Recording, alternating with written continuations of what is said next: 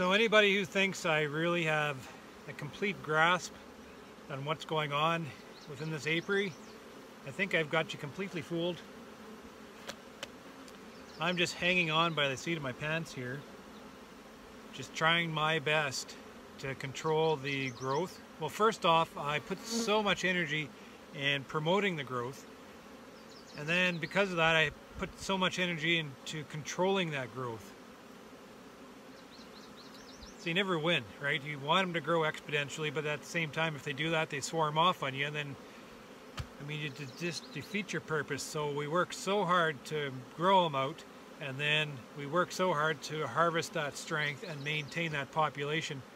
And I kind of think of it, a growing hive, I kind of think of it as a fire, right? So you have this fire, and you just keep throwing logs on the fire. You just build it up and build it up. You throw too many logs on the fire at the beginning, this thing just starts, you know, getting out of control. So then you got to go and you got to reach in and you got to grab some of those logs and pull them out. And then every once in a while you throw gas in the fire and the whole thing just goes whoosh. And then what the hell are you supposed to do? I feel like I've just thrown gas on the fire. Some of my yards are just exploding in growth. Like I've just pulled out 2 boxes of brood through one of my yards here, and I don't know, you know, we walk this fine line, we walk this balance. If they're too small, they don't produce that early crop of honey, you lose your yield. You leave them too strong, they swarm off on you and you lose your yield. What are we supposed to do? So we're walking that fine line. So an operation that isn't swarming, typically, you know, you're below that line. I always figure that if you're walking that line, you got some weak, you got some too strong. Most of them are right down the center making you the money. The flowers are just about to start to bloom here. We're going to shake this down probably next week. We're going to make our rounds, get that queen in the bottom box, and get more space onto these colonies, because all this brood's going to hatch and they're going to require more in one box, like within the week and a half. It's just a matter of fact we need more space. So we got to move ahead. We got to make sure that we have enough room inside these colonies, because that's one of the biggest factors whether they're going to swarm or not, is if they have enough space within the nest to be able to house themselves, enough space to be able to bring in this resource and process it and store it away. We got to keep them in that productive mode. And if we confine them too much, or this time of year, if we, you know, constrain them too much, they'll just get into a swarmy type spirit and bugger off on us. So I don't really know how to, I don't know, I'm just basically going through and I'm using my impression. I'm looking down and say, oh, okay, yeah, those guys look adequate. You know, there's a little bit of empty space on the sides, and there's some activity in the center, and they're busy working and they're growing, but they don't look overly big. Like I look down and some of these other colonies, they're just plugged full of bees and honey in the frames, and some of them are wall-to-wall brood up here. It's those guys you're thinking, yeah, shit, those guys are going to swarm for sure. So you got to spend a little bit of attention on them. So I just spent the last 2 weeks poking around the apiary doing that. The split's done, so I went back through and it just further skimmed, just equalized things out, because we worked pretty fast with the split. So I just wanted to make sure that everything is basically the same size. As I'm going through here, just spot checking, and I'm seeing we did a pretty good job. Things look pretty uniform. It's hard to tell what's going on in here. It's hard to tell what benefit we provided these colonies until, you know, a few weeks in advance, when things kind of balance out as that brood hatches, as that queen progresses and keeps laying, and the bees bring in the resource. It's all, what we're seeing here is basically like 2 or 3 weeks behind. So we're just going to work through a few here and just take a look.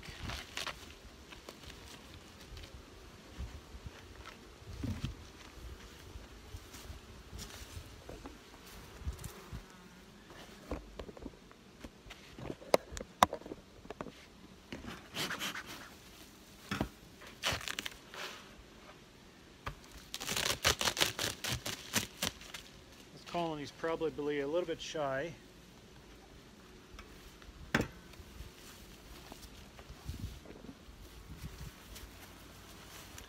So what I'm seeing is 1, 2, 3, 4, 5 empty frames on the outside. activity in the center, which is positive, which is really good. Not a lot of brood in here.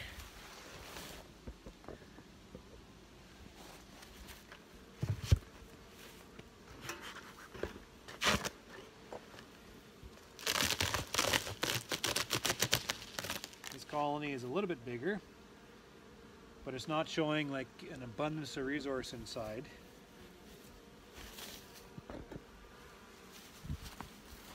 So I'm just looking at bees on 1, 2, 3, 4, 5, 6, 7, 8 frames up here. And I'm going to poke down. There isn't any bulging fat frames of honey, so they're not overly full of any type of resource. Empty on the outside. This is a colony that I've taken down in my equalization round. Here's a frame of brood.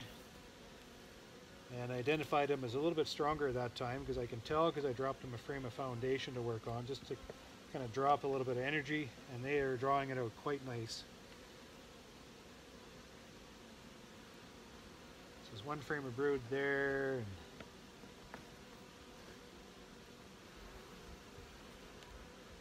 open brood on that one. Frame of brood there.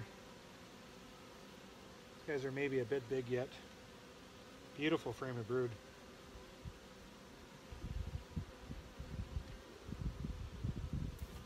So as we go through this, when we shake the queen down, when we put the excluders in, I'm going to be working ahead of the shake crew, and I'm going to be basically assessing these colonies as we go and further skimming. So obviously this queen is absolutely fantastic. She is providing a lot of wealth here. So I'm going to take a little bit more from them and, you know, take a frame of brood like this.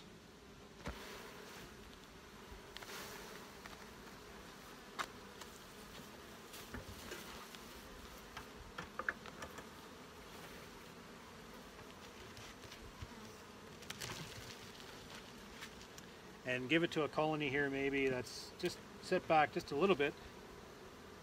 Give them the empty frame.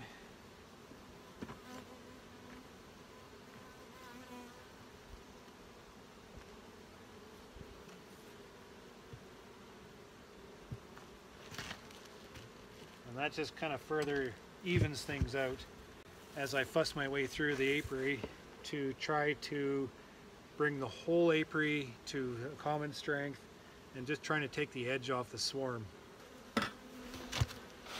One of the biggest mistakes I see beekeepers making this time of year is they're so paranoid of colonies that are too big. They're so paranoid of swarming that they see a big colony, they just slash it right down.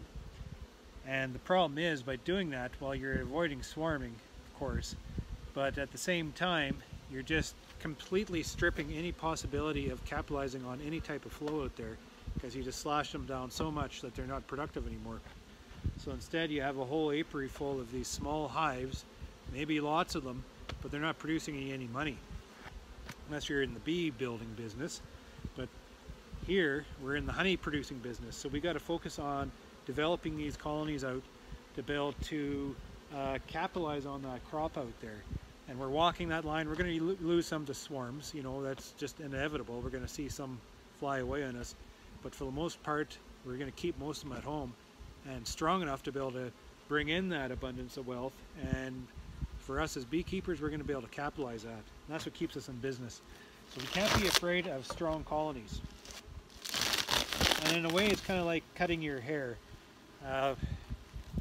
You start cutting your hair and you cut it too short right off the start, and then you got to wait for it to grow back out, right?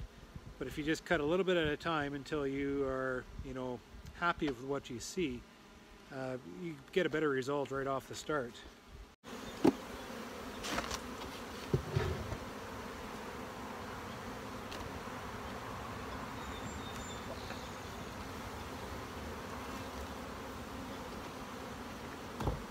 So I get a lot of questions asking what the heck this thing is. This is what I call my shaker tub, and it's just a laundry tub you buy from Walmart. Just happens, I cut the bottom out of it. Just happens to be the right dimension to fit a box. So when I tap the boxes out, all the bees will go inside this tub. Stands a little bit taller than a typical box would, and it just seems like it'd be a really easy target for anybody to shake, and they have a hard time missing this. Make sure all the bees get inside the hive.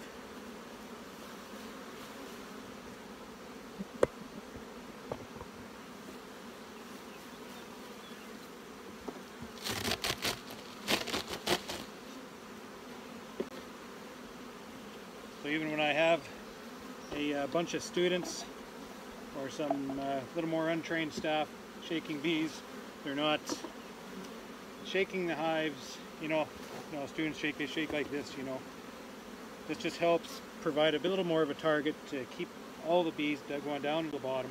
Because whatever we're doing today is we're shaking the bees down into the bottom box.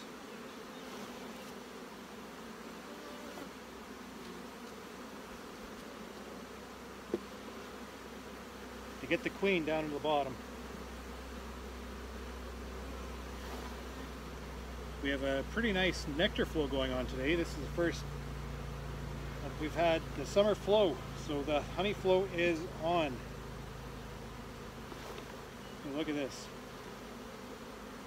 Fresh flow. Beautiful. So we are going to be busy shaking the whole apiary down to the bottom. That'll happen this week, and as soon as we get these bees down, we are going to put thirds on and then follow with fourths right away.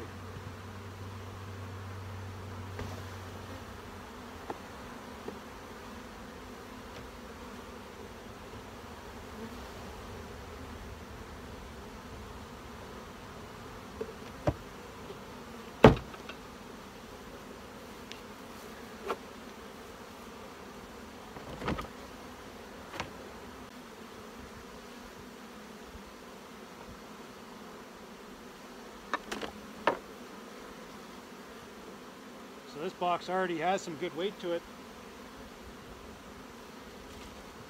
Quite a few frames of young brood up top.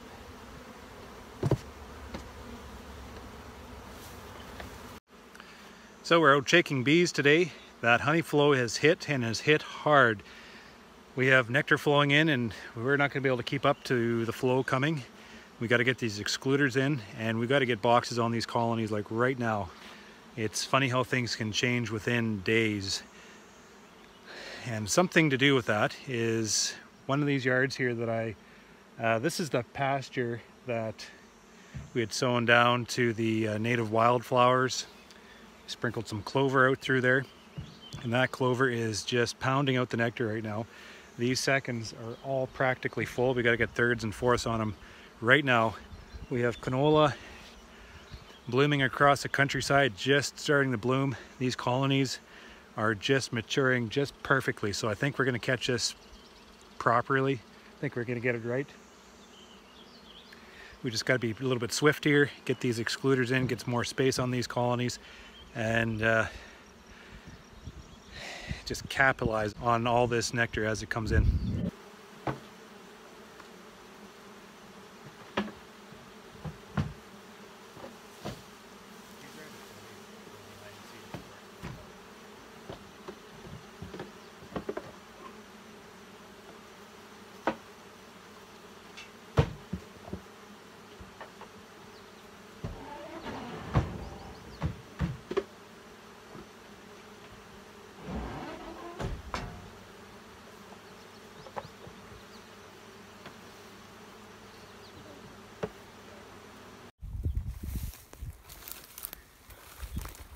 So this is what happens when you let a beekeeper sow down a pasture.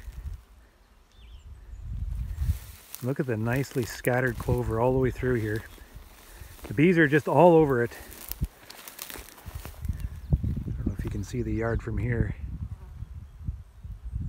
Those boxes are just packed full of clover honey.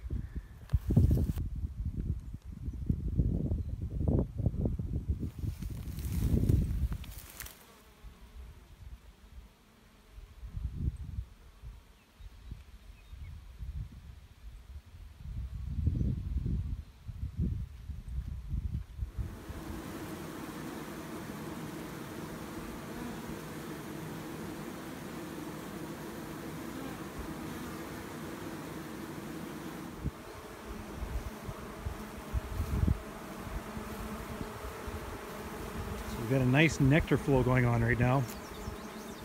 These bees are packing in the honey. As you can see, these frames are getting nice and fat. Just drawing out those frames. So we're adding 2 boxes on just to hold them at bay.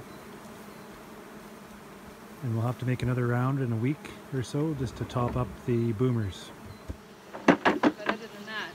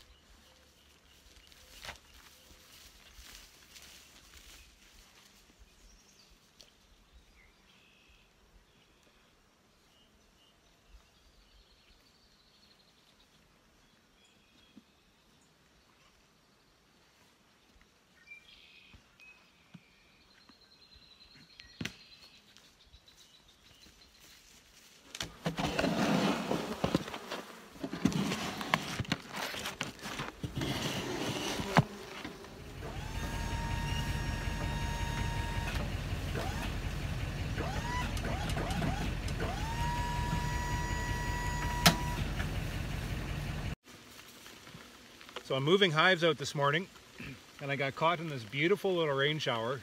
Hopefully it just stays nice and easy today instead of the severe weather they're talking later on today.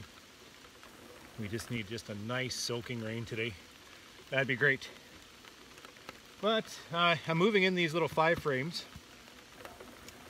This yard is about, how many's in here? 120 little 5s in here right now. I'm just moving some more in. This is some of the stock that I'm going to use next year to replenish the youth within my operation. I'm doing the same with the 6s. I do some with the 5s just because that's the equipment I got. So I'm moving some hives in, and the hives I'm moving in, we're sitting in where Carrie Queen checked them yesterday, and they're sitting in an area with a bit of a flow, so they're good. But where I'm moving them into, there appears to be no flow going on here. Kind of caught me off guard a little bit. I just hefted a few of these just to see where they're at, and they're light. So I just want to take a peek down just to make sure I didn't starve them out. Cap on this one. There's lots of bees in here. Oh, I'm getting soaked. I don't have my smoker going. So I'll just battle through this. I just want to take a look to see what kind of food stores these girls have.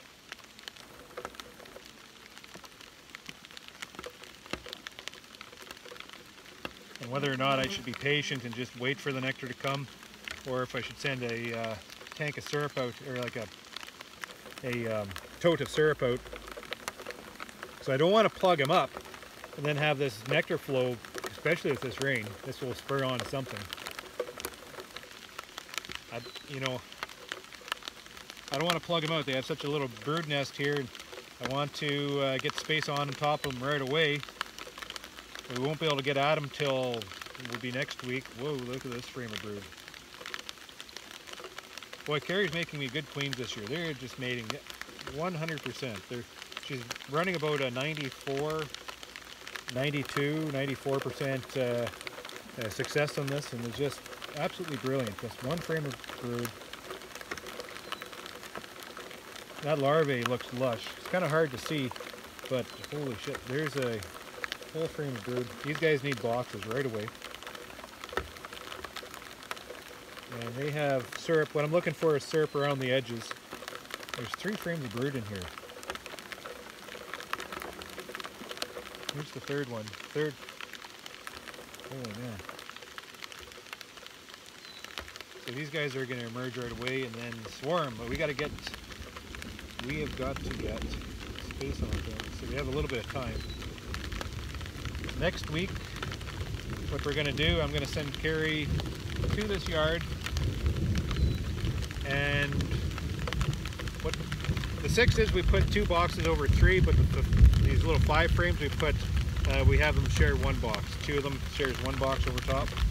I'm just getting soaked here, I gotta hurry up. This frame's full of eggs, and they have drags. This side's packed full of eggs, and they have enough nectar around just to hardly satisfy them. So I'm gonna have to get syrup out to them right now to pack in some more syrup. Here's a frame of foundation, and they're drawing it out now. Foundation's nice to have just to buy me a little bit of time for moments like this. When I get caught off guard or I get behind, or there's so much to do, it's kind of hard to keep track of everything sometimes. So these guys are on the verge of starvation because they're just packed full of brood. So I'm gonna have to get syrup out to these guys right away so they can get syrup into these colonies on their first opportunity. I don't have time to put pails on. I should put pails on these guys. But we're so close to a nectar flow here, I gotta watch. So what I'll do is I'm going to put some syrup out into this colony, into this yard, into a tote. And when they get opportunity to fly, they'll go collect it, bring it in, pack up this nest a little bit, and hopefully bulk it out a little bit. And then we'll get boxes onto these guys first thing next week, because they are going to need the space. So I can't let them starve out.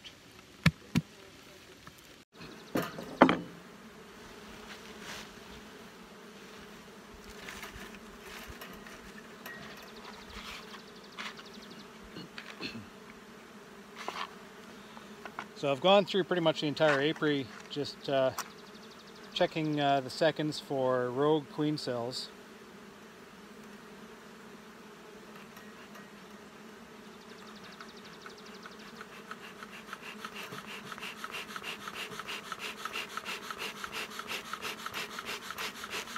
And I've gone through pretty much everything except for 2 yards, and I've found it's roughly about 0.5%, which I found emergency cells in, which is really good. The crew was pretty easy on the queens this year, which is positive.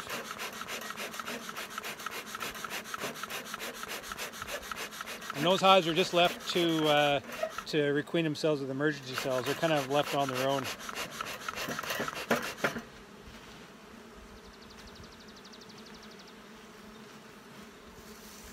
We've got force on half the apiary right now, and this coming up week, the crew will be putting 3rds and 4ths on everything else. We have a heavy flow coming in right now. One side of my apiary, we have alfalfa, canola in bloom, and it's just packing in the nectar. The other side, not so much, but these bees, a bit of a slower flow of the clovers and ditch alfalfa, and just crop peaking. The bees are bringing in nectar and they're packing these boxes anyway. So as soon as this crop starts to bloom, these boxes are going to be full, and we're going to have a hard time keeping up to them with this kind of flow. So this heat really brings on the nectar. It's a lot of fun. We just got to make sure that we have enough space ahead of them.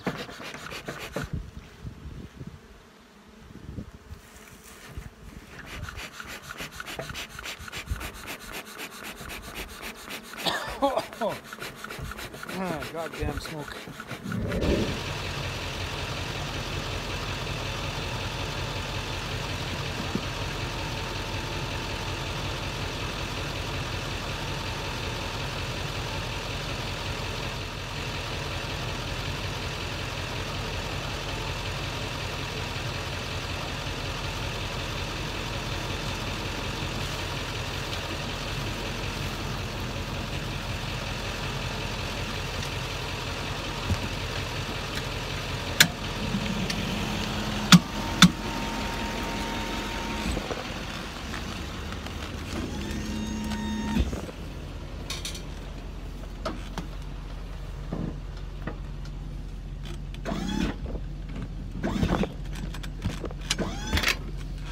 So that's the last of the hives to be moved out. We had just queen checked these yesterday, and we're kind of running a little bit tight into the flow here. So these guys are really starting to bulk up, so we got to get boxes on them right now. But this is the last of it. All my hives are out into place now and ready to gather this abundance of wealth that is just about to hit us. So I am absolutely exhausted. Been working myself to exhaustion for the last, I don't know how long now. I've got this apiary set up. It is raring to go. This is all I can do now to manage these hives. So now I just gotta let go of the reins, let go of that leash, and just let these hives go and bring in this massive crop. So I've invited a friend out from Winnipeg who has got 2 great big mean dogs, and they're gonna housekeep the yard, and while I take my family, hop in the SUV, and we're gonna drive towards cottage country and find a cottage on the lakeside and spend a week on the water. Do a little bit of fishing. And while I'm out there on the water, I'm gonna have my crew move out all these honey supers and stack boxes on all my hives. I don't have to be around here for that. So what do we have? 4,000 or 5,000 boxes that go out this next week. So I'm gonna set the crew out to do that, get everything boxed up. When I get back, everything should be in 4ths, and we should be just topping up into 5ths. So just been peeking around Miami where we have the 4ths on right now, and they are right to the top. Right to the top. So they're gonna be putting 5ths around Miami. Up on the escarpment for the rest of my apiary, poking around, and the flow has just started. These a lot of hives are still in 2nds. I've been putting 3rds on quite a few. So by the time I get back, they'll all be in 4ths, and I imagine it won't be too long and they will be plugged up too. We're gonna be short on boxes this year, so we're gonna have to start cycling through, start up that honey extractor maybe a little bit earlier this year. So we'll see how things pan out. But for now, I am buggering off and leaving one hell of a list for my crew to do. So we just got back from the lake yesterday. Been away for about a week. Boy, it sure felt good to get away. Recharge some batteries. We're on lakefront property, right on the water, so out of the cottage, down into the water, out fishing, just kind of lounging on the dock. It's just such a nice week. Really needed that. We have canola out in bloom right now. The up on the escarpment, the crops are not quite as advanced, so they're just coming into bloom. The clover is into full bloom right now. Crops are just starting to bloom. We have 4ths on these hives. Anything up around the later part of the apiary is all in 4ths. Everything down around Miami where it's been a little more advanced, they're in 5ths. I'm going to take a look to see how full they are. And I'm just doing an apiary round today, just trying to gather some thoughts and just try to put things together so I know where everything's at again, so I can plan the week ahead. And looking into these hives, I count these 4ths because the brood chamber count as 1, and then the 2nd, 3rd, and 4th.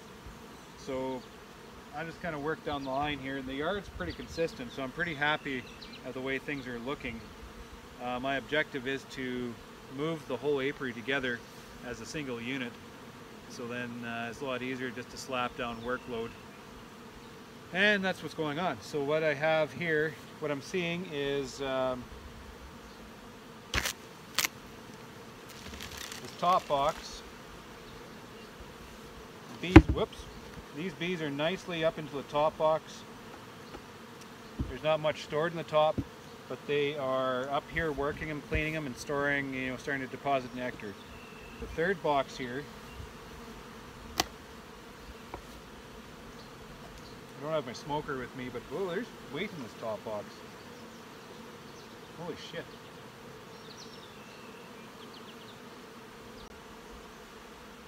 About this time of year, I count one box filled per week. So I got to estimate when I'm going to come back to this yard to, strip the honey off before I can give them new space. So if they're going to be filling a box a week, that means I have to make sure they have 2 to 3 boxes ahead of them. So this one and this one and another one. So I'm going to be sending the crew around to all the yards, which I look like to be 2.5, 3 weeks out, and giving them fifths. So this is basically what I'm doing today. I'm just going through and just taking a peek just to see how close the guys got to assessing this 5th box they put on. See, these guys they're fattening the frames right across the top of the 4th box. So on to the next week will be this box.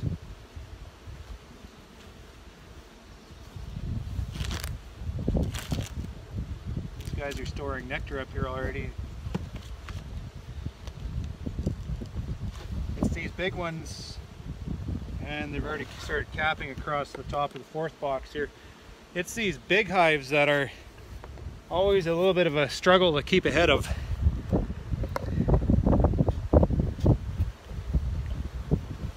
So I always try to manage to the stronger hives because they're the ones that make you the most money. So you give them the most equipment resource. The smaller ones, they just fall back into the average.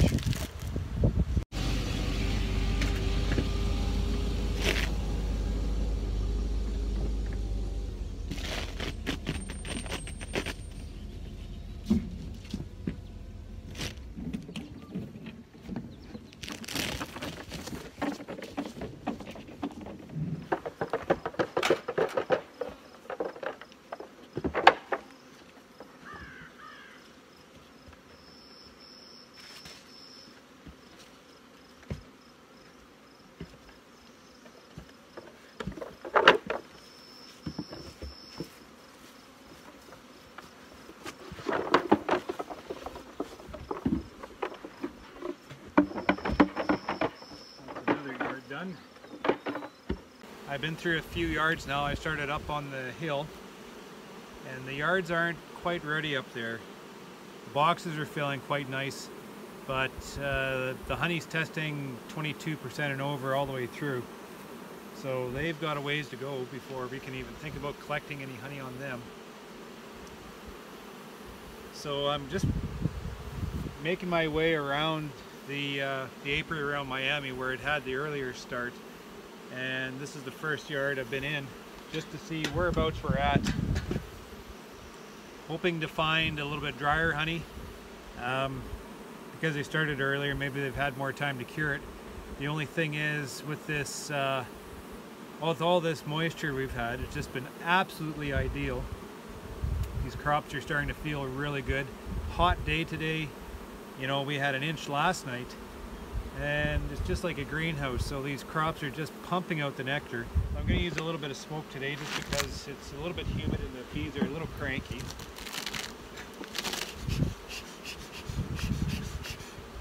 So my smoker's out, so I won't be using smoke. Should be able to battle through this. If they get too grumpy, I'll just put my gloves on.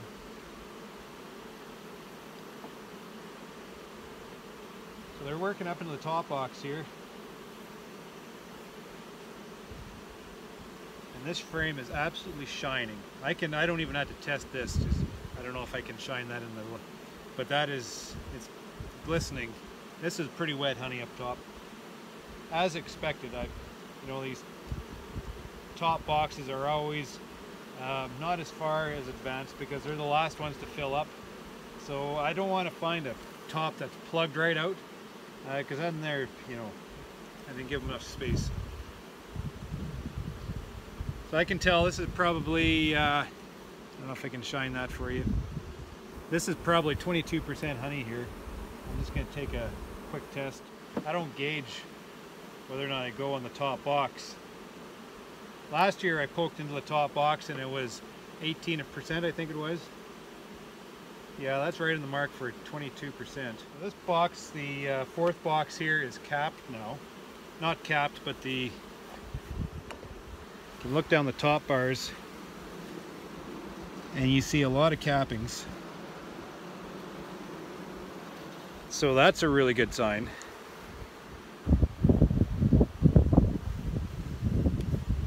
That's telling me that these guys are a little more advanced.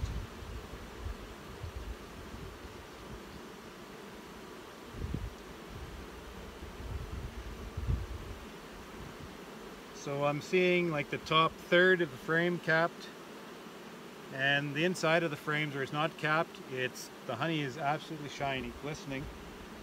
So I'm going to take a bit from the center here, and a little bit of the cappings. See what we come up with.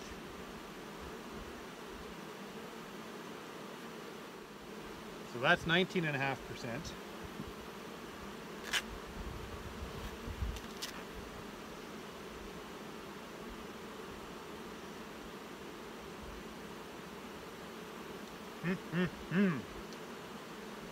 Oh, that fresh stuff always gets the back of my throat. And that is a heavy box.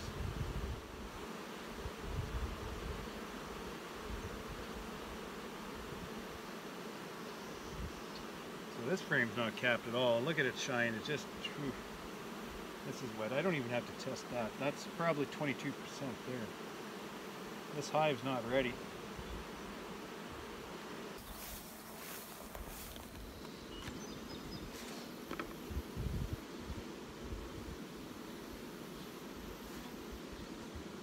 That box is packed, nice and capped.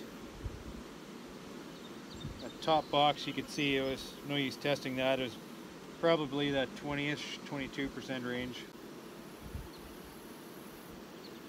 Just driving to this yard, I was noticing some of those first canola fields are starting to wane a little bit.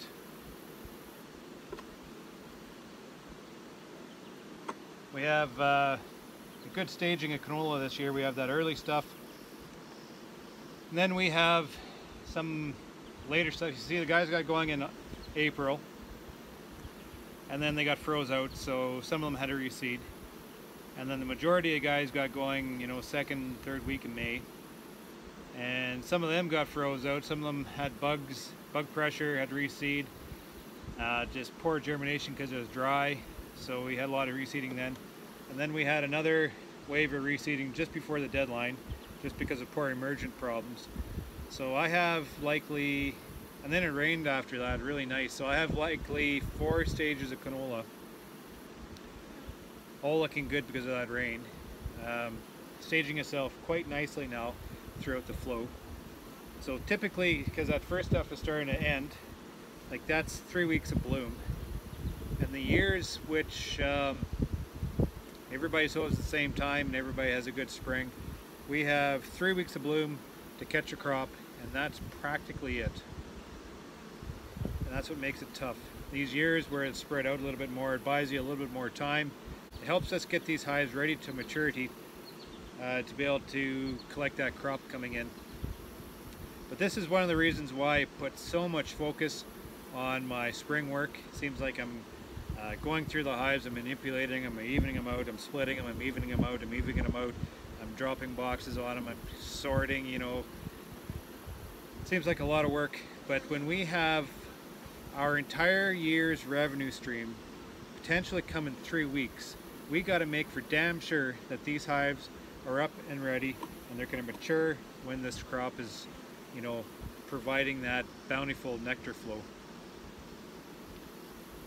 When I first started beekeeping, you know, I've been in the business for 20 years now, so about, let's say, 17 or 18 years ago, I remember going to one of the Manitoba Beekeepers Association meetings, sitting, having coffee, and there's an old timer there sitting, and just talking bees, just like we always do at these conventions. And he said something I've never forgot. He said, July will make or break a beekeeper. And at that time I didn't quite understand what he meant. But going through the years, getting some experience, building hives up, collecting crops, you chasing that flow. I come to realize exactly what he means. He's talking about you got to get these hives built up and ready for that early flow. July is that early flow. You got to collect that crop in July, because we don't know what's coming ahead of us in August. We can't bank on a crop in August. It could, it gets hot, it gets dry. We might not even have any crop in August. So we have to make for damn sure we get these bloody hives up and ready and mature in July when this first crop comes, because in July this is one of the most predictable times a nectar flow is going to come, is on this first bloom. And all we got to do is wait for the rains.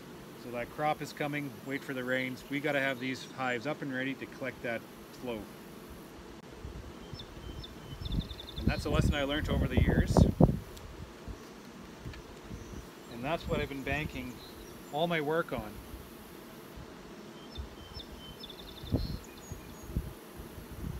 So that's 20%.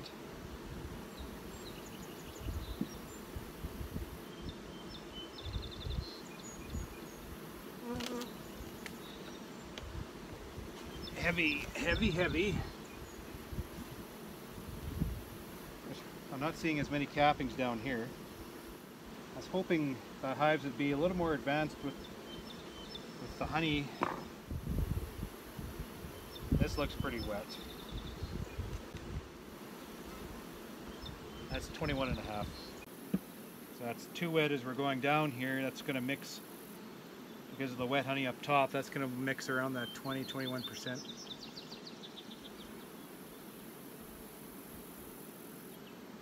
So it looks like we're waiting.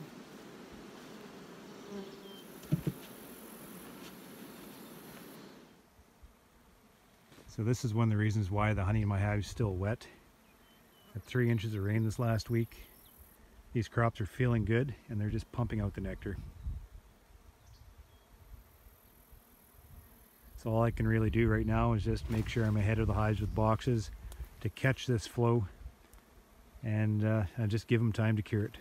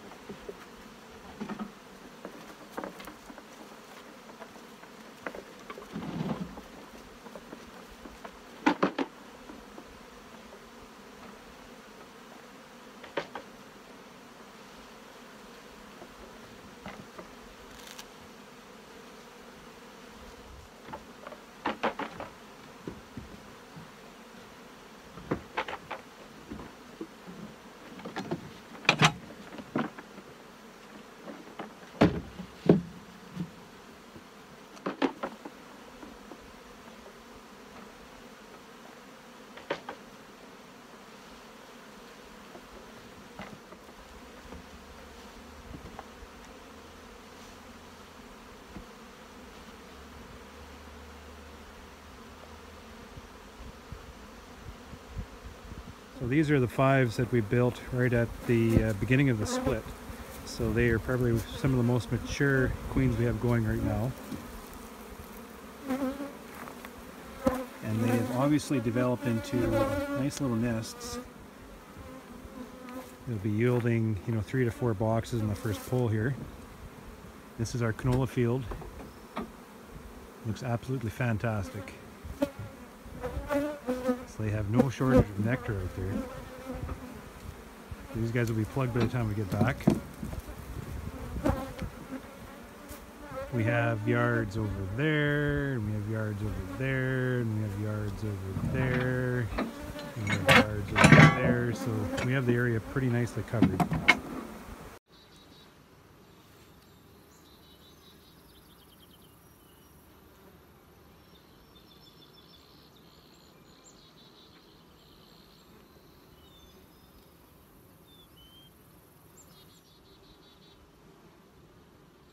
There we go.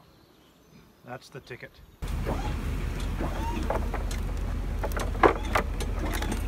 Oh yeah.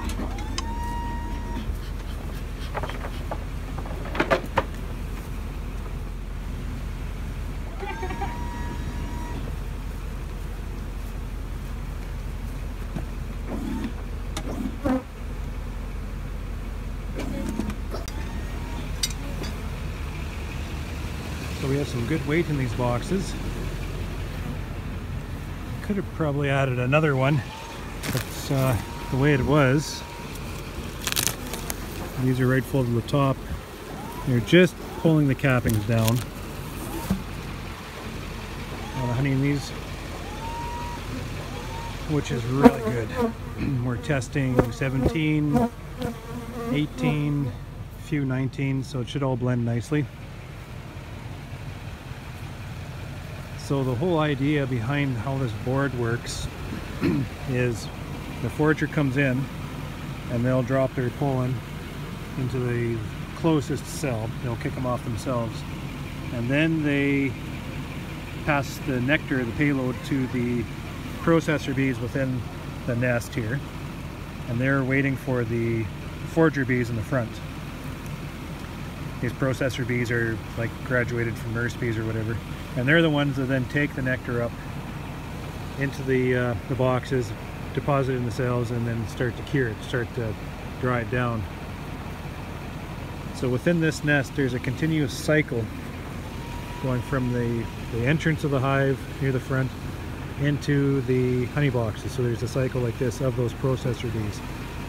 So by lifting up the honey boxes, which is full of bees processing the honey, and inserting the escape board, we are interrupting the whole process within the colony. So as these processor bees leave the honey boxes and go down to meet the foraging bees, they pass through the escape board, and when they come back up they can't get through this board. And here they have two empty boxes of comb waiting to deposit honey. So in a sense we interrupt the whole cycle within the colony, but we don't interrupt their work whatsoever. And a colony that, you know, is full of honey, is capping the honey, plugging out, you know, it's almost like they get lazy. They won't bring as much in, they're not working as hard. As soon as we put that board in, instantly they have no honey over top of that brood nest, and they go in a state of panic, like, where the hell is my honey?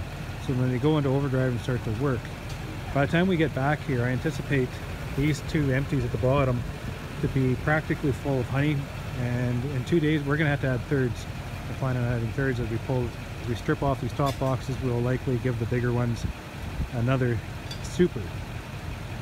So this is pretty much how the process of these escape boards work, and by using these, it has allowed us to not only not interrupt the work of the hive, the whole process, but it has allowed us to be able to manage these heavy boxes without lifting them. Beautiful Sunday afternoon, pulling honey in. These bees are just going bonkers. We have canola, we have clover, we have all types of alfalfa, wildflowers in the ditches, and they are bringing honey in. So these bees have moved out of the top boxes through the escapes,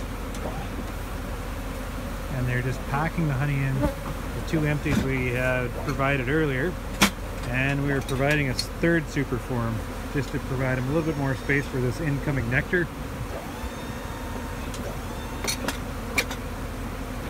So this is our start.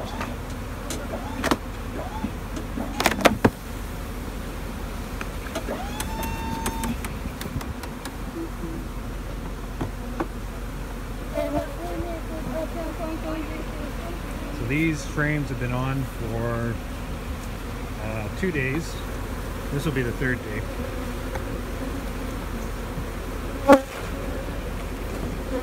And they have filled these boxes up already.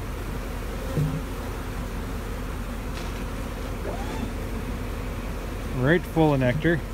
The frame's heavy. So we're putting a third box on every one of them.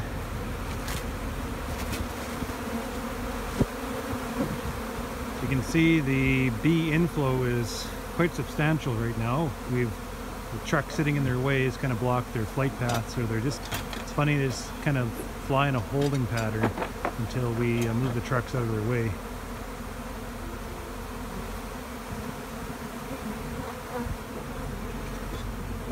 Not every box, not every hive gets a third.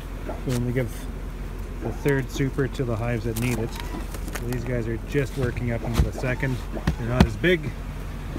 We got the colonies that require that extra box. Holy! So it looks like we're into an excellent start here. Get these boxes back to the honey house and start extraction tomorrow. So I'd say these are about 90–95% cleared. We'll set them down in the hot room, let them clear for a day. Here's a few bees in here. This little pocket, see? So the hot room windows will help clear the remainder. Whoop.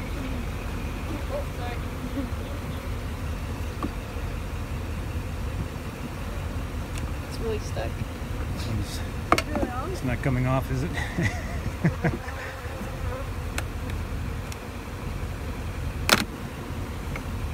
There you go.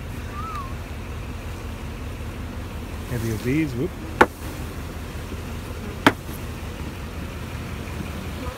As you can see underneath the escapes, the bees, with so much nectar coming in, there's so many young bees that the bees start drawing the comb up to the screen on the escape.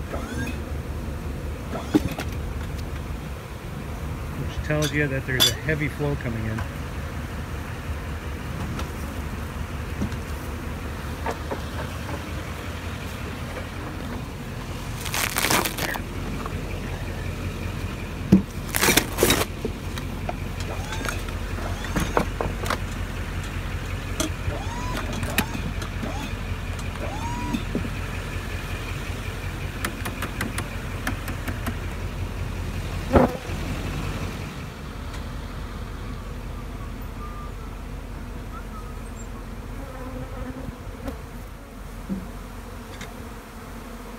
Now we move the truck. Look at the bees just pile into these hives. They're coming in so hard that they're landing in the grass.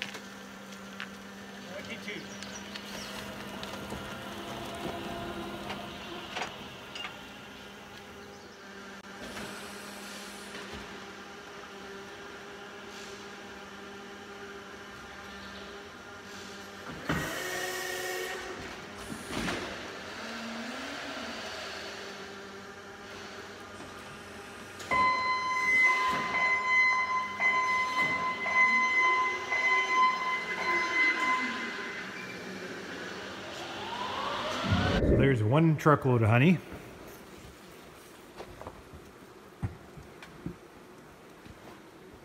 So I let it sit in here for the day just to let the remainder of the stragglers out.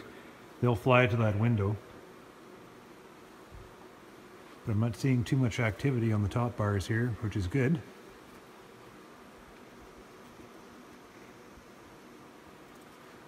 These boxes are full, so a pallet of 36. My gross is reading 2,200 pounds. So I got to do the math on that. Each box will, tear out at about 25 pounds per box. So I just got to get my calculator out for that to see what it is per box. And that's a start.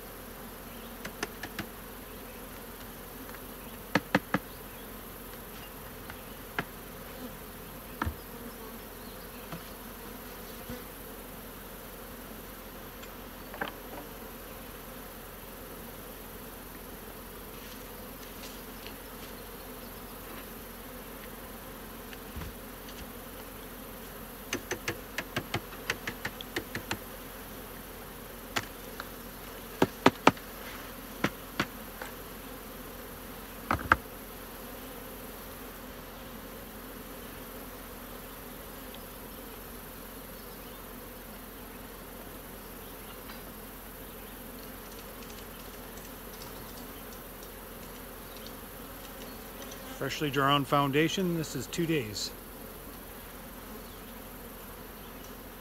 Taking advantage of the huge flow coming in.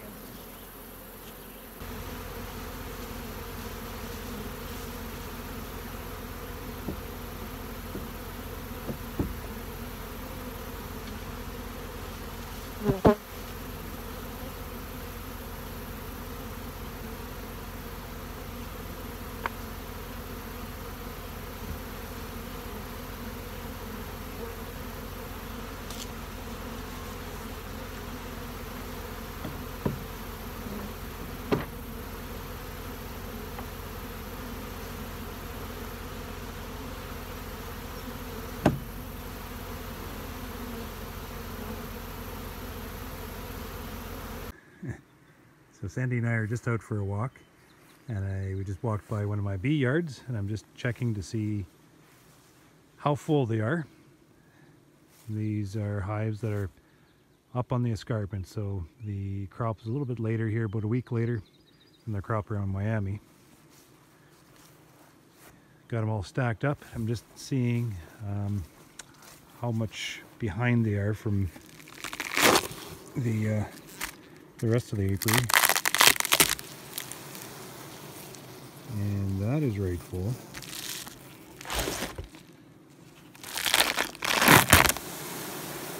And that is right full cappings on the top. Holy shit. So, okay, I expected these guys to be a little bit further behind. That is right full. So starting Tuesday, Wednesday, we'll set boards again, and we'll just give her and get these guys flipped over. I'm not seeing any swarms in the trees yet. And I'm expecting that to start anytime soon now. But one positive thing I'm seeing is a lot of the bees, like, they're working right to the top. They have a field force, they're focusing on this crop, so that helps me out. That helps keep their attention towards hoarding honey and not towards swarming off. And the longer I can get into the season that way, the less swarming pressure I'm going to actually have. So we're, you know, what are we, July 20th or 22nd or something? I forget what it is. In that range anyways. We're July 22nd now. So we're not too far from August, and I don't typically get swarms in August. So we'll just have to see how things shake out.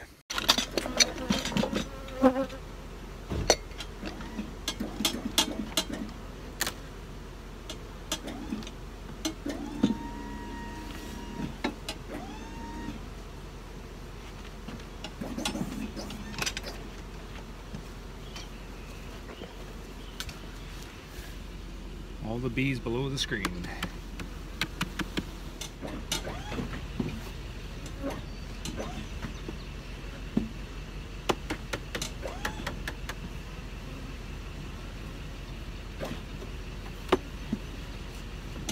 It's fresh foundation.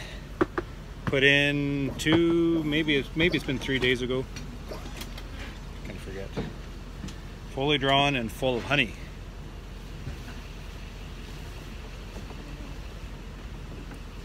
Automatic third box.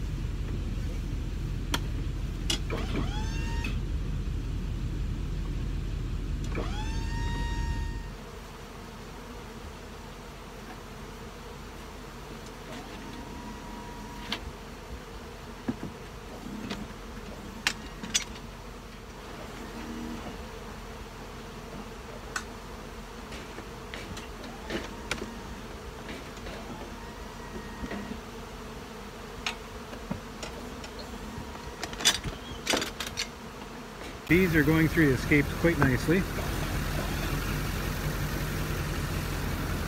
Working very well. can always tell when there's a good flow going on and there's a good hive because they draw out this wax up to the screen. Boy, that's white. Well, that box is right full, so these hives are doing very well.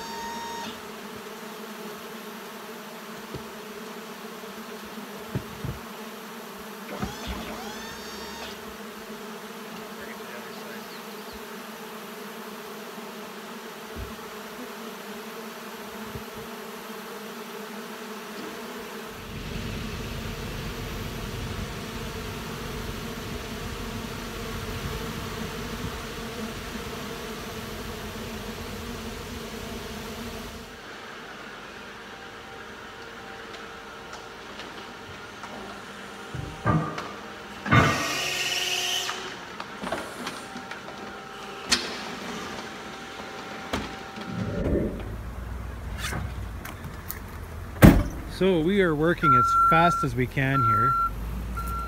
These little fives, just cranking out the honey. They are doing extremely well this year. These were the first nukes we had made up. And they are demanding space. Pulling down cappings from the top box here.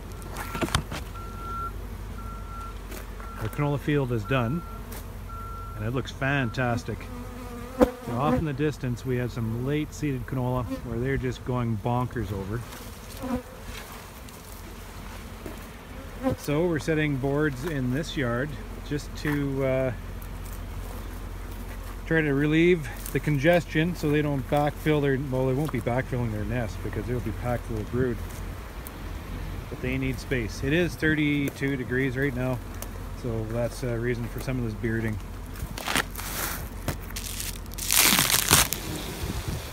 Packed full. So we got to work harder here. Oh, my boxes. I need more boxes.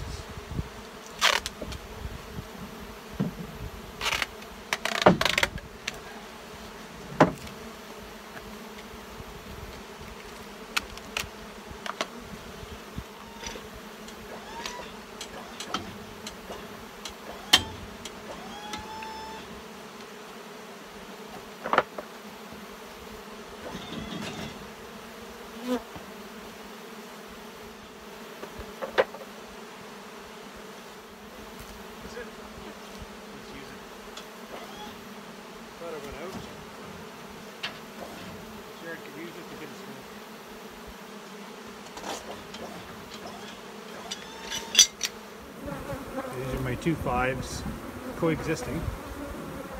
As you can see, the queen excluder separates the two units so the queens stay in their respective side, but the bees can go up and through and commingle. And they do so and fill up multiple boxes full of honey.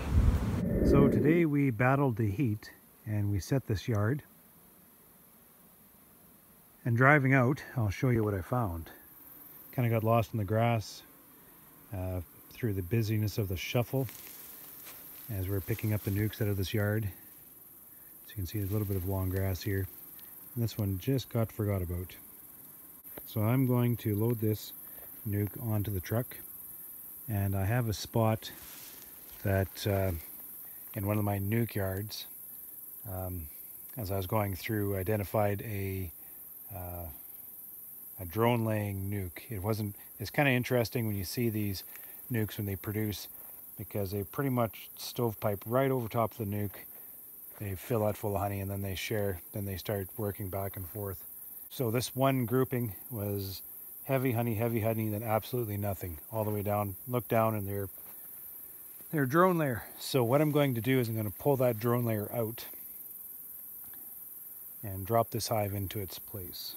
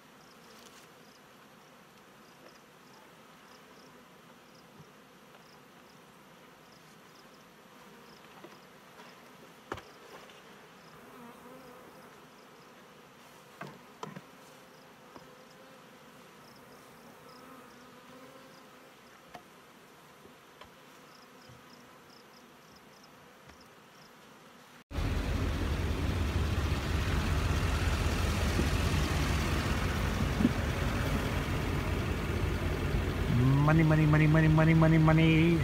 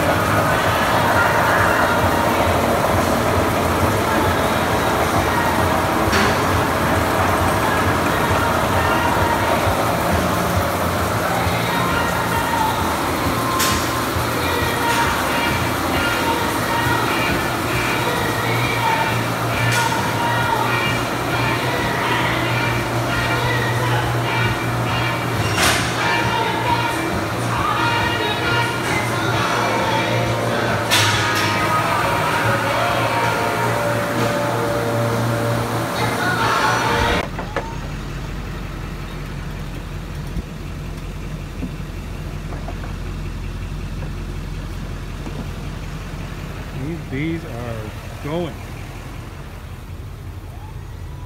And they've matured just perfectly to catch this blooming canola. We probably have another week, maybe a week and a half in here. We had to reseed this end of the field because of bugs, which matched up brilliantly for my honey production. So this is about up to my chest here.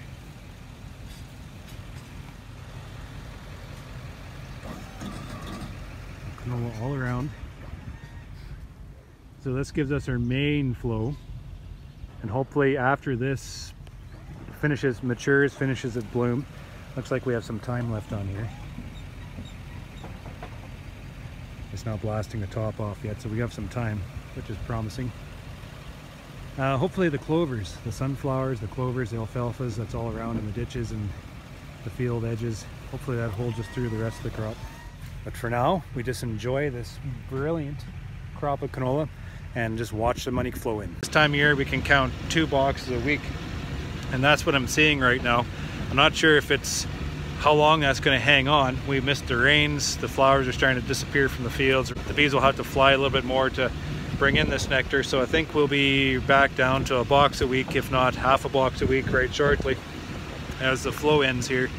But for the time being, it looks like they're filling 2 boxes. This is 2 boxes in 3 or 4 days. We gave them a third to catch it if it's coming in. So things have been looking pretty consistent in regards to swarming. Anything that's been boxed up here is an obvious hive that's kept, that I've been able to keep in their box and keep them working. Some of these hives that are down to, some of them I take down to just the 1 super, and then there's some other hives on the other side where I didn't add a 3rd super. Those ones, maybe they're just a little bit smaller. Could be a chance they swarmed on me too, just I didn't see them swarm. But when I'm seeing the yards, this is what I'm seeing mostly through the apiary. Seeing yards that are, needing that extra space, that's telling me that they've dedicated their workforce to hoarding the honey and no thought towards swarming. And the longer I can keep them in this working spirit, the longer I can keep them in the boxes and not think about swarming, because I'm building these massive colonies. These colonies are huge, and it's just a matter of keeping the space ahead of them, and just, I need that inflow of nectar to keep their attention directed towards the fields. And if things line up properly, I can keep them in the boxes, I can bring in this massive crop. Sometimes the timing's off a little bit, sometimes, these dynamics are off a little bit, and this massive population that I build actually end up in the trees. So a lot of this is out of my control, but a lot of what I'm doing here is strictly my focused management on, you know, manipulating this colony to be able to produce these massive populations and have them mature at the same time I anticipate this massive honey crop to be available out there to gather. And I just love it when things come together. All this time and all this effort, it just feels awesome. I'm bringing these boxes in. This yard, we have stacks of 36, so the rows is 72. I have probably 165, 167 boxes on this load right now from this yard, practically full. The top boxes were, you know, 2/3 full, so we're right on our timing there. And I also have these colonies with basically 2 supers full again. So it appears to me that we are right on our timing, and it just feels like I'm grabbing absolutely everything that's out there right now and bringing it in. Well, it's about plus 35 right now, and we're pulling honey. And here's the first site of robbing. So these boxes have been left for maybe 2 days, and the bees were getting up into the honey supers, taking the honey back. There's a few cracks. These 5 frames aren't as bee tight as some of the rest of my equipment, so there's opportunity to get into the boxes, and they took back some of the honey stored away in these hives here. So there's still canola out, there's clover out, and there's alfalfa.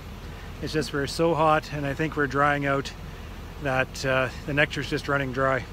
Here I am chipping out the spinner, and I'll show you why I have to clean this out every week.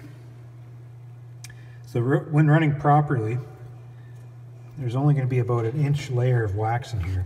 So we don't want any more than that, just adds unnecessary weight. And with the honey coming through warm enough, it should separate pretty quickly as it goes through, and it gives us nice wax shavings in the bottom there. So we run it, you know, that's probably an inch, 3/4 of an inch of wax in there, and then the honey layer. But this is the reason why I clean it out all the time. Our canola honey granulates. It's a pain in the ass. It granulates on the sidewall, but what it'll do is it'll plug up the baffle here, and then it restricts the free flow of honey as the honey comes in, and as it separates in its layers, the wax will float on the honey layer, and the honey will flow down the drum and then through the baffle here and then out the ports. And it's these baffles here, the baffle under here is very narrow, and when there's a crust of granulated honey plugging up some of that baffle, it restricts the free flow of honey, and it just kind of slows the whole process down, if not jamming things right up. So that is why I clean this thing out every week. Setting boards in the 6s. These girls are going absolute bonkers. All the way here I'm looking at canola fields that have finished, and not being able to find any type of nectar source. If they are bringing something in, must be on the other side of the apiary. They're right packed, and these lids are shaking nectar, so that's a good thing.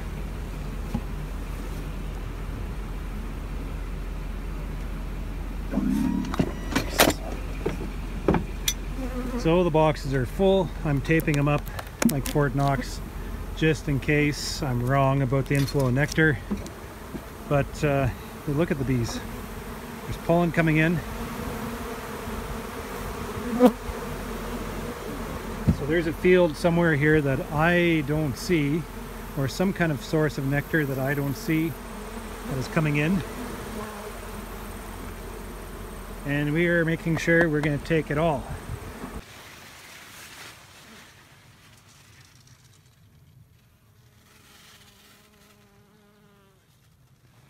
This field is absolutely buzzing with my bees. Our sunflower crop has just started to bloom.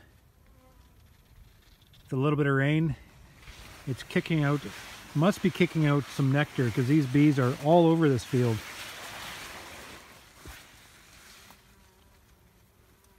So I have at least, I have 1, 2, 3, 4 yards within a mile, mile and a half of this field.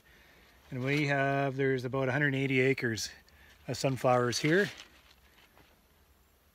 And I don't know if this camera picks up the sound, but it sounds like a bee yard in here. There's just a low hum all the way across.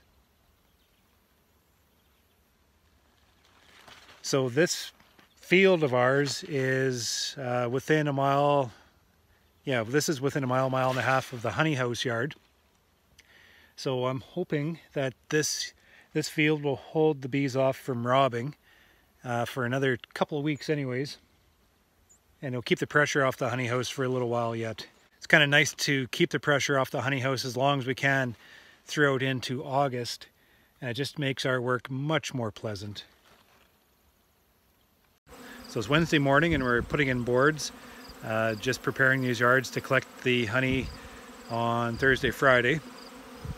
There's honey in these boxes, which is extremely positive. But I've noticed the honey flow has completely run out.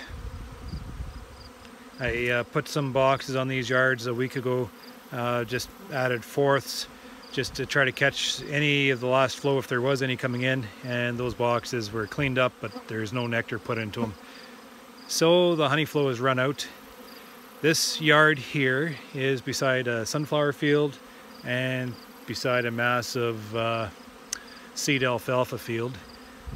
And there's nothing coming off them, just some pollen probably off the sunflower. There's wildflower and clover in the ditches and such. There's still pollen coming into these colonies, but basically very little nectar.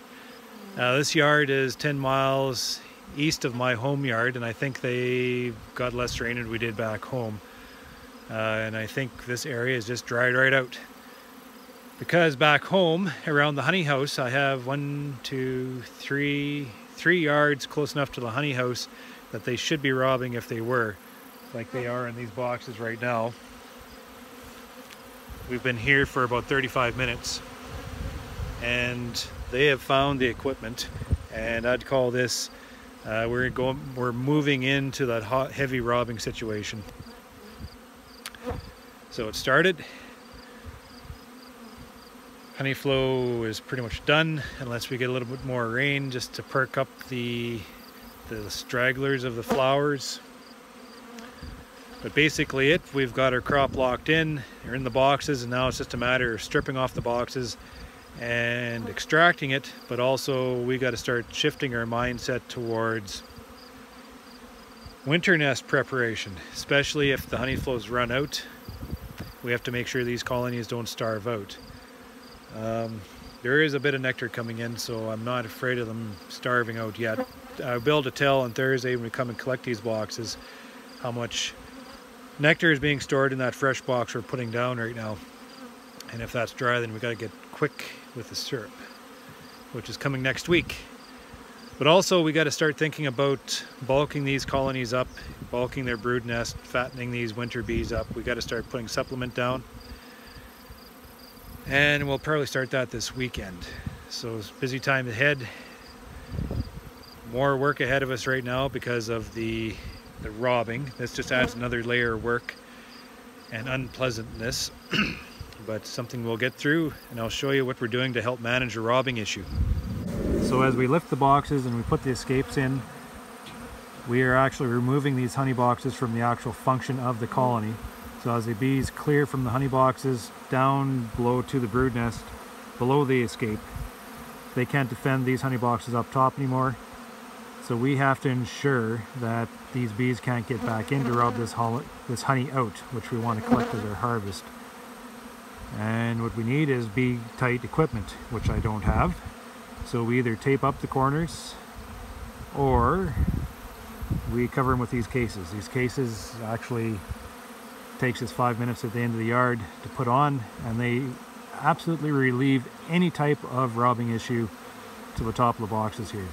They look kind of goofy, Not that I really give a damn, but they're very effective. Slip it over, and I don't even have to think about these yards robbing their boxes out till I come back.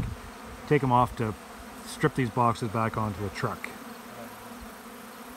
So this is what I do to manage my robbing issue. We can come into this yard, and within about 30-35 minutes we can have this yard stripped off and away before these bees actually find us as we take the honey away.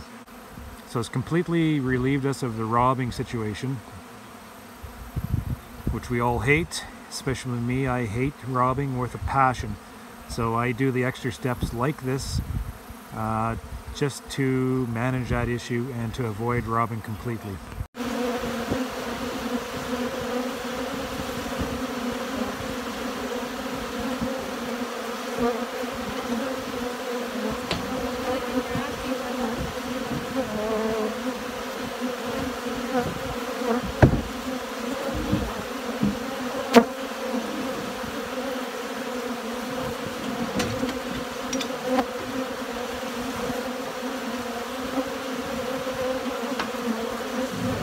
So I just pulled into this yard this morning just to square out the load, and I'm not here 5 minutes and they found me.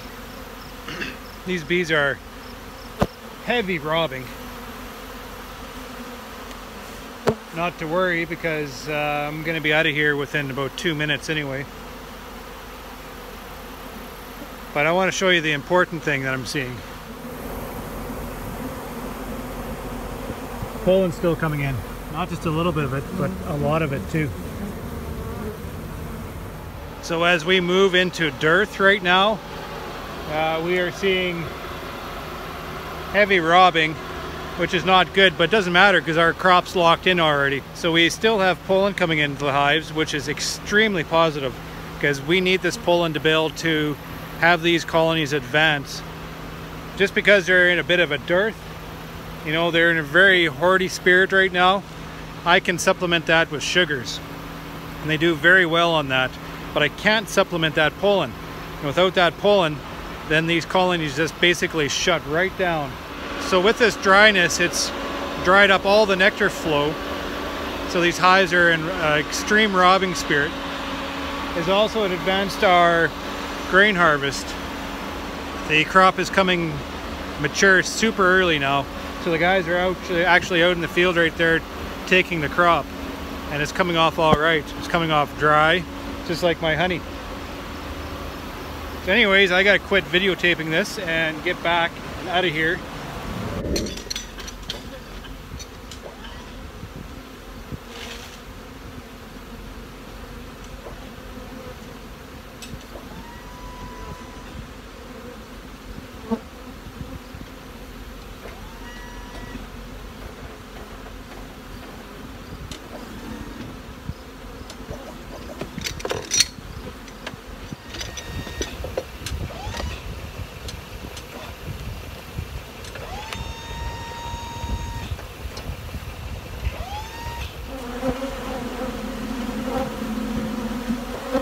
Nicely strip off the yard before the bees get a chance to get at us.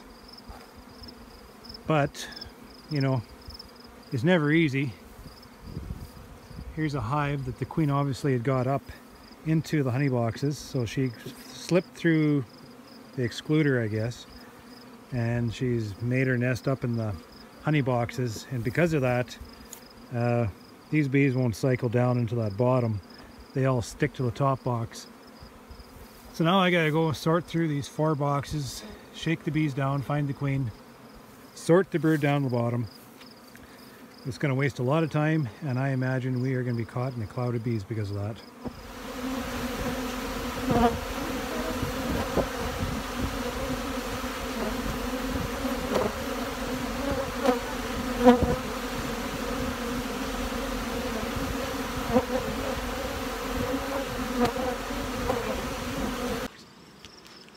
So I just want to do a food assessment on these nukes. We've put these escape boards in, which has instantly removed the food that was stored above from the bottom chambers. As soon as these boards go in, it completely removes these top boxes from the function of the colony below. So I have to make for damn sure that they have some food going on below here. And I'm fearing that they probably don't, because these guys, I'm anticipating they're going to have like 5 to 6 frames of brood. I'm going to see if there's any pollen in here, and I want to check to see if there's any type of sugars. We have syrup set out in the yard here, and they're just starting to find it, so it won't take long before we have some inflow. But I just want to see what's going on in the bottom chamber here. And these bees are already moving down. This escape board works extremely fast. As you can see, the bees are coming through the cones, just streaming through the cones. Even as I hold it here, they're moving through the cones. And they kind of, as they migrate down to the bottom chamber, they just kind of go through the, they come down, they hit the screen, and they just kind of circle until they fall into this channel, and then they instantly almost go into those cones. It's almost like a magnet for them. It's really neat watching them do that. So it doesn't take a lot of time for them to migrate down. I don't have my smoker with me, so we're just going to dig down. They're probably a little bit edgy, but we'll just battle through it.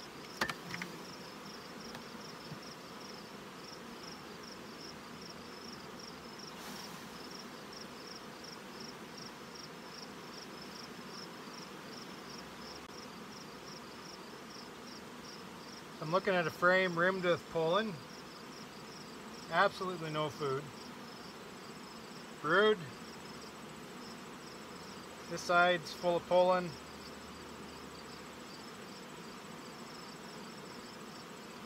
Open cells. They're not using the cells.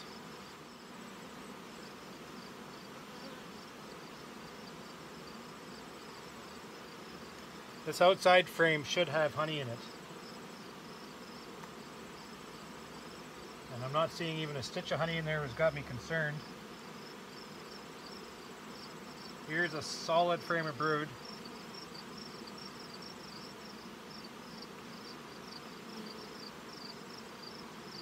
Brood on this side. Let me get my sun angle here. Completely laid out with eggs.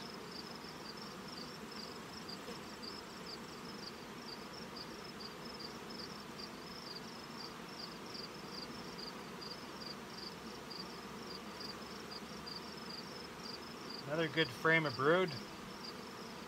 Younger brood surrounding that with pollen. I'm seeing pollen stores this year, which is extremely exciting. This is open brood.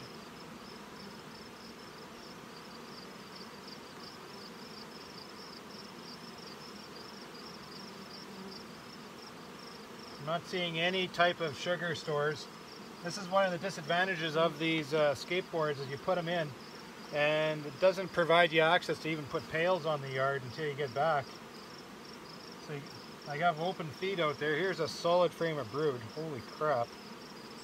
These guys have a lot of brood inside going on down here.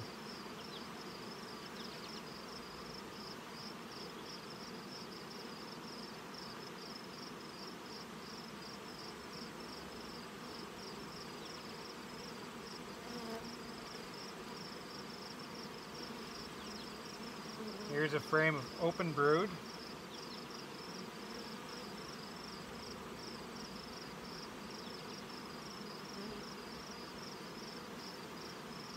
As on this side, this is young open brood.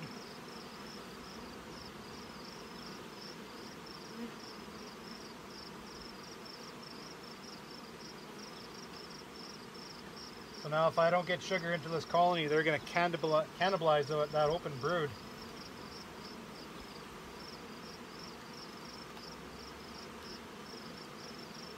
Pulling the last frame here is chock full of brood. I haven't found the queen. There's so many bees in here. And this side's full of brood. Not a stitch of sugar to be found.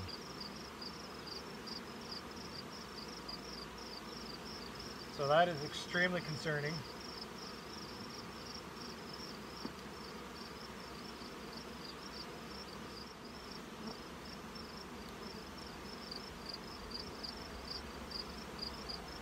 These guys are dangerously light. They haven't reacted to the removal of the honey boxes yet.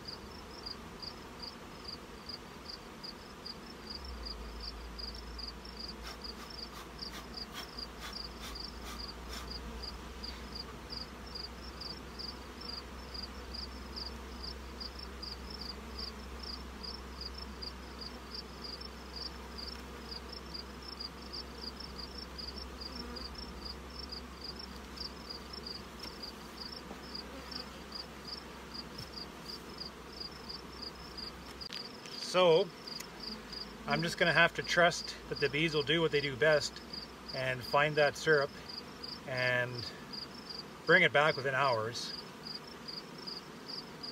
This yard of 60 nukes, which is equivalent to about 40. And the workforce, you look at all the bees here, I'm going to have to come back here probably tomorrow to make sure they're sucking back this syrup. So I'm back in this yard today just to see if they were able to bring in some food reserves, and they are definitely busy putting this worker population to work. I set out 3 totes over here just to drop some syrup into them, and we'll just take a look to see.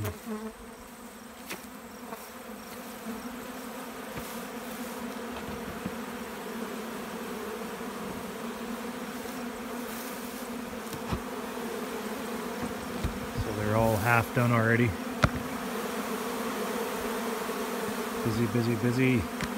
Good. So I'm just going to open up a colony here just to see how much they have stored inside.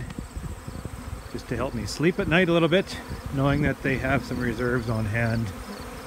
I just want to check it out.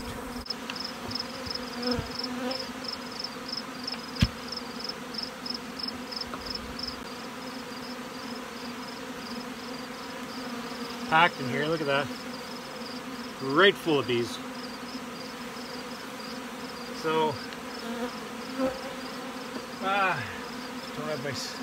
forgot my smoker again. But I'm just going to dig down. I just want to take a look on the outside of the nest just to see if they're able to store any syrup. And I'm looking down at this nest and it looks wet, which is positive. Yesterday I was looking at a dry nest, and there's syrup stored in this frame. So these guys are good. I just want to pull a frame here with open brood just to make sure they hadn't already started cannibalizing their brood.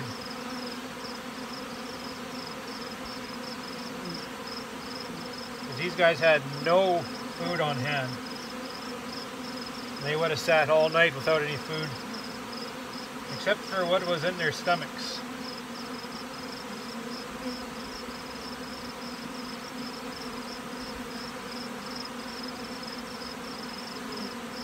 So, it's a full frame of capped brood. And they're filling all the space here with syrup.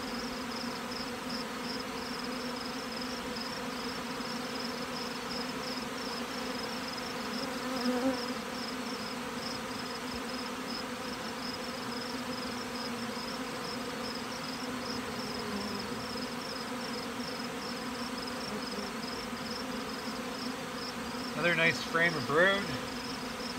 Lots of syrup on hand now.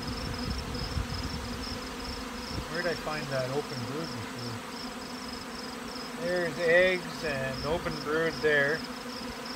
But this next frame is what I'm looking for. Yesterday I pulled a frame that was right full of open brood.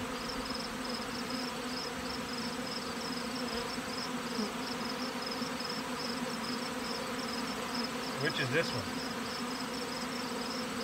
It's still there and it looks lush. So crisis averted.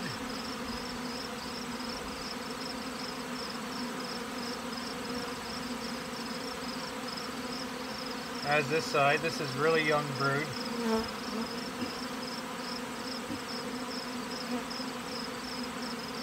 Looks fantastic. So what's going on now is these bees are going out and they're gathering the syrup, and they're basically just bringing it in and dropping it in any cell they can find. So I'm finding syrup randomly placed all through the nest. This is the only place they can store it, because this is the only place that I have for them now. As things go, they'll take that syrup and they'll put it where they want it as they build this nest, and as they consume all these resources to, carry forward and develop out what's needed ahead of them. So it's good to see the honey in here. I'm just going to relax a little bit about them starving, and I don't want to drop too much syrup on them yet, because I don't want them to start backfilling this nest out. I just want to keep syrup on hand, keep food on hand for them.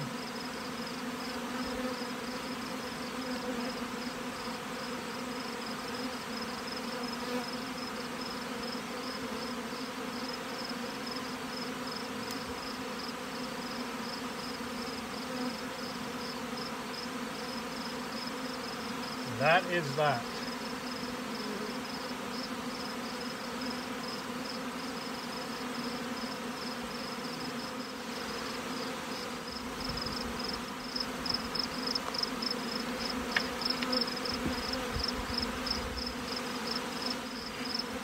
So as you can kind of see, these nukes really require, the way I run them here, they really require more attention than as if we're running them in single boxes. We are running them, and you could also make that argument with single boxes as compared to doubles. We are running these units with less resource on hand. So as we go through with our beekeeping operations, as we take their food away, we got to make sure these guys don't starve out. We got to make sure these guys have the resource on hand to be able to carry on their development and move on. So in a double hive, you'll notice that there's a lot of honey in there, and there's going to be more pollen in there and maybe a little more space. So you're allowed more flexibility within your management. You can almost just do your work and forget about them. With the single box management, that brood is more dominant. The queen's forced to use more space. She's pushed out a little bit more, so there'd be less room for honey, and there's pollen in there, but maybe there'd be less pollen in there too. That's arguable, but there'll be less place for honey in there, so you have to be a little bit quicker on your resources.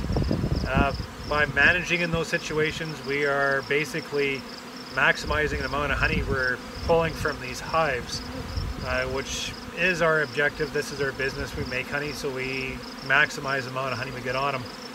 In that case, and in this case, we're forcing that queen to use the entire box here full of brood, practically the entire box. So she has pollen on hand. She has very little spot to put any type of honey resource.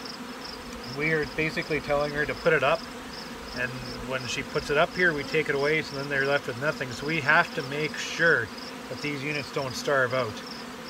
So we have to be Johnny in the spot, and we have to be absolutely aware of what's going on, all the conditions around us, and when we're pulling honey off these singles, and especially these nukes.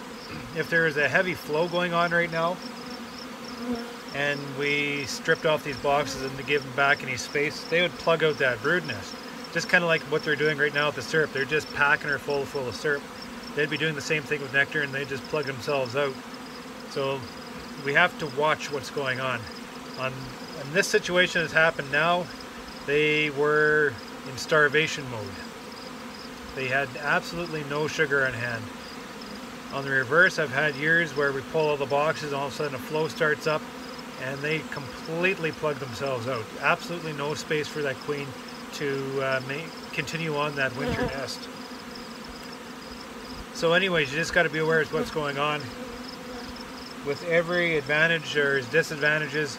We just had to learn how to manage them. But if you understand what's going on, and you are not afraid to work a little bit, and you're Johnny on the spot, these nukes, the way we manage these nukes, are an extremely effective way of rearing queens, of producing a honey crop to boot, and just managing the massive workload around making up nukes, just by being able to manage all the surplus honey up top, strip them off, throw some feed in the yard, and away you go.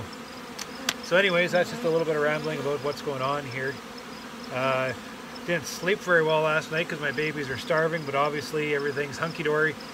Those bees would have had full stomach fulls of honey and nectar, so they would have been able to sustain the hive for obviously overnight. Now the syrup's in them. Looks like we're going to get a bit of rain. Might hold them inside these boxes for a day or two. And I don't want to worry about it because they have syrup stored inside their hives. Quite an exciting thing. I love it.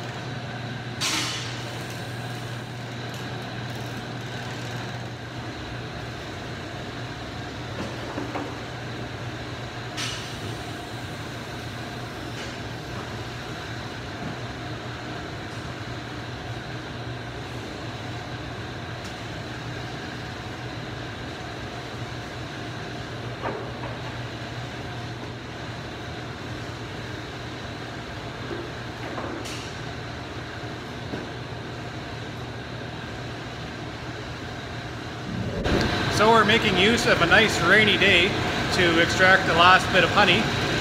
I haven't been in the honey house I haven't put a frame into the extractor. It seems like it's been 5 years now. So this is kind of a nice day, a bit of a change of pace, and just bringing back a little bit of that practical feeling. We're seeing a little bit of granulation.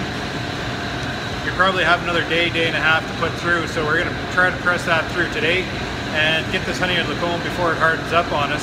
We're seeing a lot of sunflower, second cut alfalfa, so the honey's a little bit darker, but we're also seeing some of that late flow canola, which is starting to set up on us. So we're going to try to press it through the next couple days, day and a half. It's going to give us a bit of a break from feeding and get this honey out of the comb and finish up this job already. Today it's only Carrie and I, so it's going to keep us hopping, but we'll see how many we can put through today.